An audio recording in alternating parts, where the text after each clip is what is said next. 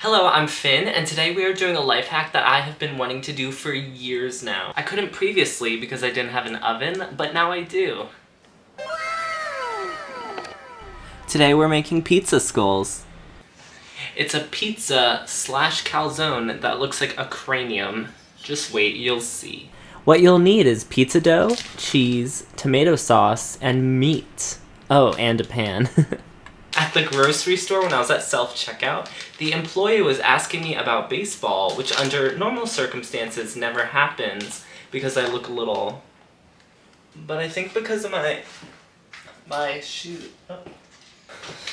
There we go. My shoes, he thought I was a butch masculine man who had knowledge of baseball. So you have to preheat the oven at 400 degrees Fahrenheit. I'm such a good chef for remembering.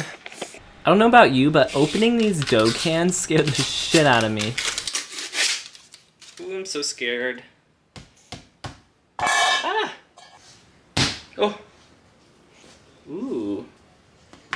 Ooh, she's sticky. Oh, I should call him. So I lubricated the pan, and then I just tried jamming the dough into the pan, which didn't work at all. It was awful.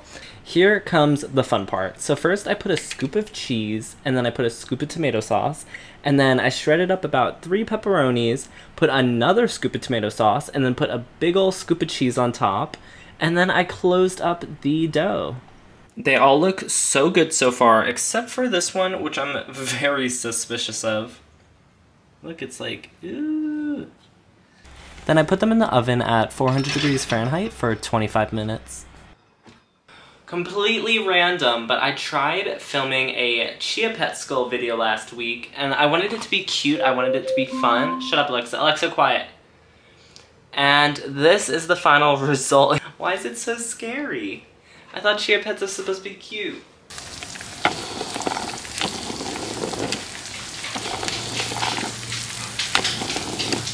Alright, moment of truth. Ooh, they are so hot still. Oh. Look at that, you guys. Oh my goodness. It's everything I wanted it to be. Gorgeous. Stunning.